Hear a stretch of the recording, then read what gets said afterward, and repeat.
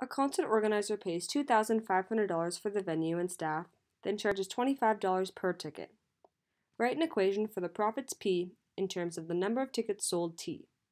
How much does the organizer make if he sells 110 tickets? Well, first let's organize what we have.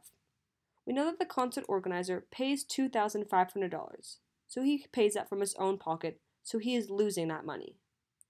And then he gains $25 per ticket that he sold, so that's gaining money. So now let's write an equation and then place empty brackets for what we need to solve. Well, we have our variables of P, which represents profits, and T, which represents the tickets sold. So let's start it off by the profit that he makes equaling the tickets sold multiplied by $25, because it's $25 per ticket that he sold. And then we have to subtract the money that he gave to pay for the venue, so $2,500. So we have our profit, which is the total amount of money that he will make, which is $25 multiplied by the number of tickets he sold, and then subtracted by the cost of the venue. So now let's place brackets for our variables. We have P equals 25 empty brackets minus 2,500.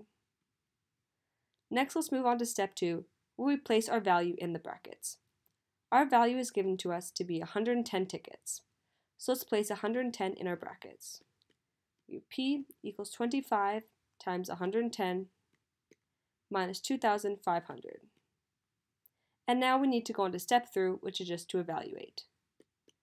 25 times 110 is 2,750, and then minus 2,500.